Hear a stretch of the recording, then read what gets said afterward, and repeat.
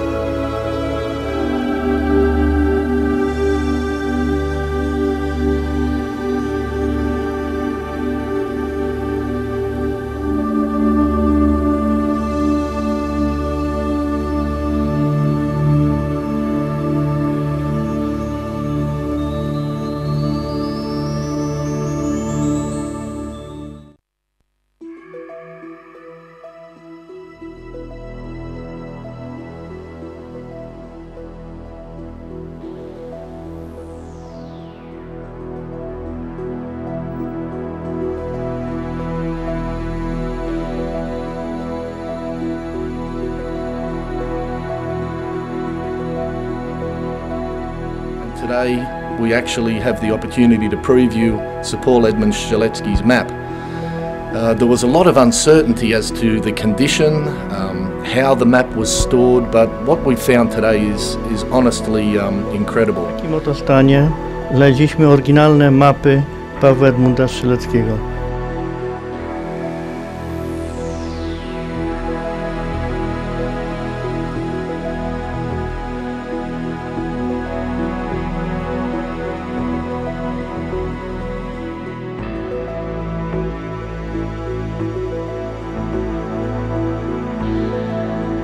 That the size of the map is so big that we're not allowed to take it map as the whole map. We must take it in the sections, but really it's very good condition for to be so old.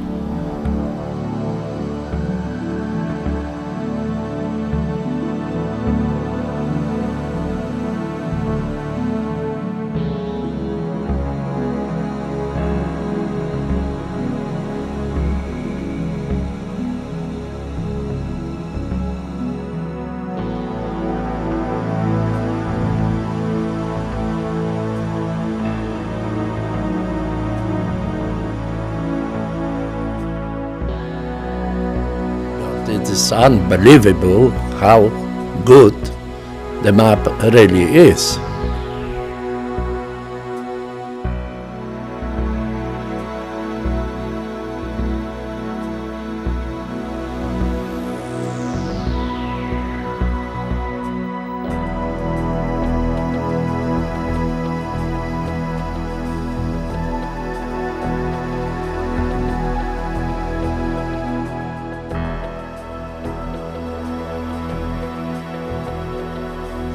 Pokolenia Strzeleckich. Jestem bardzo dumny, że mogłem się tu znaleźć. Świat się zmienił i to nam umożliwiło pobyt tutaj. Wszyscy stają się jedną wielką rodziną. Tutaj znaleźliśmy mapę, którą Paweł Edmund Strzelecki namalował. Jestem zadowolony. Ona jest bardzo duża, w bardzo dobrym stanie. Jesteśmy wdzięczni tutaj przedstawicielom Instytutu za przechowywanie jej w dobrym stanie i niespodziewanie udało nam się znaleźć też listy Pawła Edmunda Strzeleckiego w bardzo dobrym stanie. Ja niejako kontynuuję to, co Paweł Edmund Strzelecki robił, też chcę podróżować. Moją ambicją jest zostać pilotem linii lotniczej i cały czas podróżować po świecie, tak jak to czynił Paweł Edmund Strzelecki.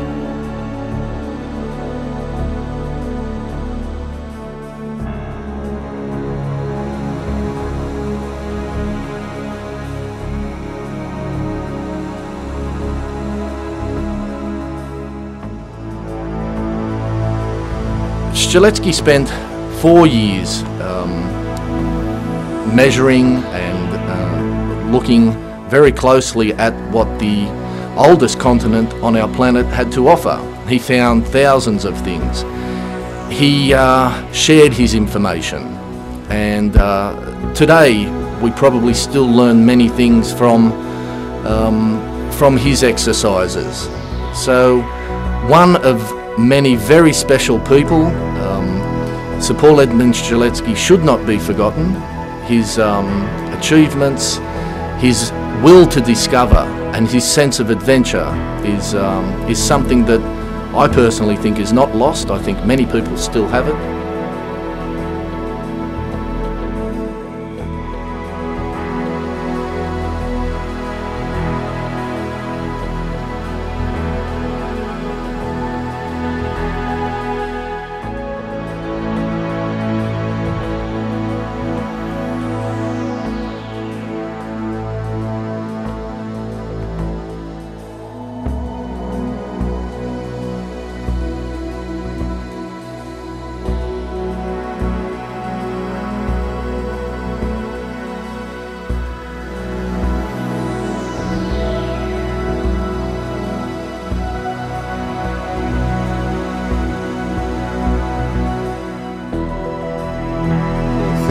This map had been drawn in 1845, nearly 160 years ago, and we actually have the opportunity to come and see it and to see what a brilliant work it has been by Sir Paul Edmund Strzelecki. And the spirit of adventure and discovery and exploration, I think, is typified and amplified by looking at that brilliant work of the map.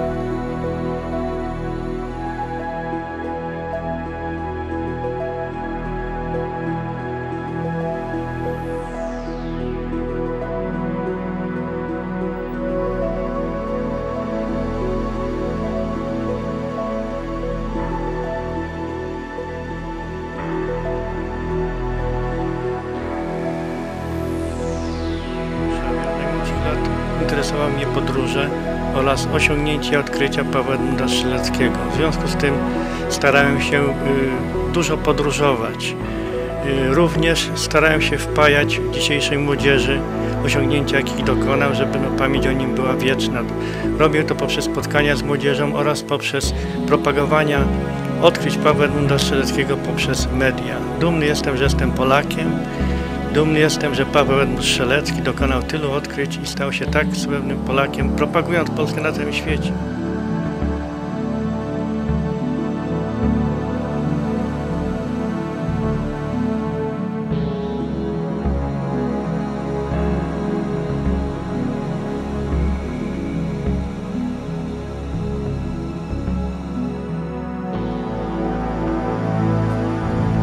Not only was Sir Paweł an absolutely accomplished explorer and measurer, he was a complete scientist.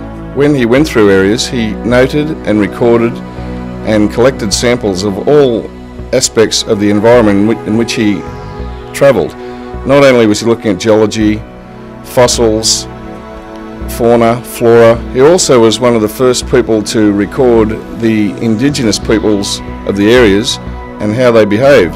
He also was very clever in the sense that he utilised as his assistant guides along his explorations some of the Aboriginals of the area to enable them to show him some of the special things of the environment which meant a lot to them.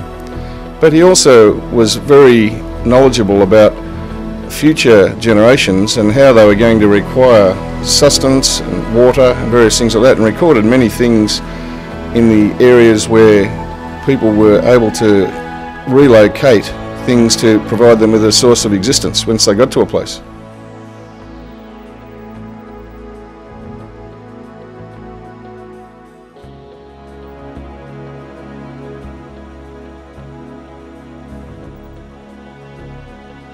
And as I was looking at the story on the wall about Sir Roderick Impey Murchison, who did a geological map and study of Russia in 1845, it mentions at the bottom here his influence extended well beyond the British survey, and he actively supported geologists such as Strzelecki, whose work is also featured here.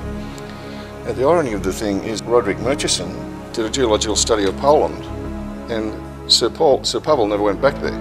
So whilst they were doing work together probably in 1845 while he was preparing that study, Sir Paweł was preparing the physical description of New South Wales and Van Diemen's Land, and they must have discussed things with each other and bounced ideas off each other about what presentation they were showing and how they were going to show it. When Paweł Edmund Strzelecki climbed the highest peak of New South Wales, he recognised a sense of freedom. And the mound behind me, the Kopiec Kościuszki, is something that struck him in a very powerful way. He named the highest peak of the continent of Australia Góra Kościuszki, or Mount Kościuszko.